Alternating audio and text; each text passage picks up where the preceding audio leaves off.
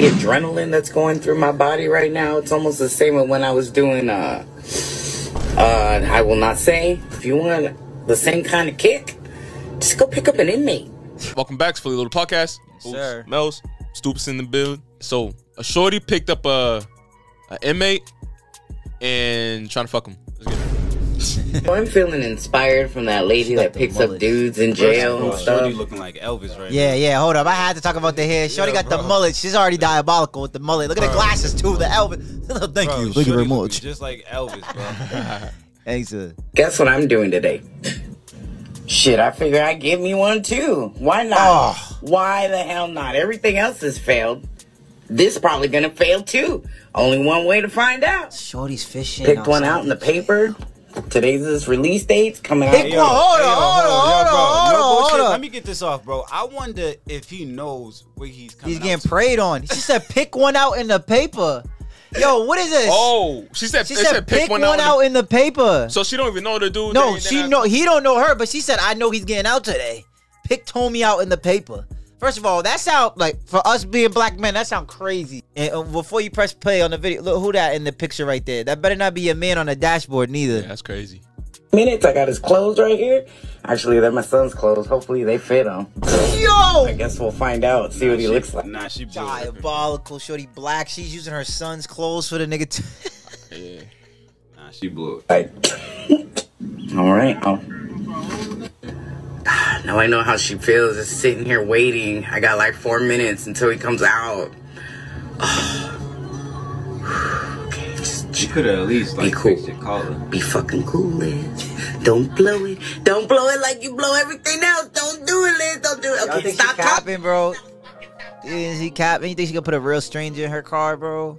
I think people are really crazy. This is a felon you putting in your car. He's in jail. You just ran him nigga out of. It all depends on how long he's been there.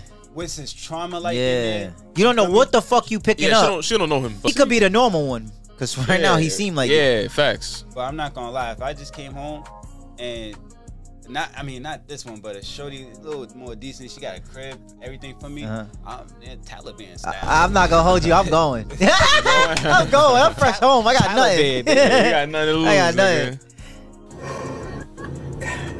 The adrenaline that's going through my body right now, it's almost the same as when I was doing I will not say. She do the snow. She do the powder. She do the powder. Yeah, no wonder why she do. Never mind. Yep. Let me not. We ain't gonna judge you today. Man, yeah. If you want the same kind of kick, just go pick up an inmate. Pick up an inmate. Get that rush before they come out. Man, my heart is racing. I can't even. It's like thumper in here. It's like. I got 1 minute. Oh, here he comes. Here he comes. Do the clothes fit? So she knows do who the the clothes dude is. fit. I mean, I guess she picked him out, right? She picked him out. There he is. Oh, don't fall, don't fall. I feel like she knows.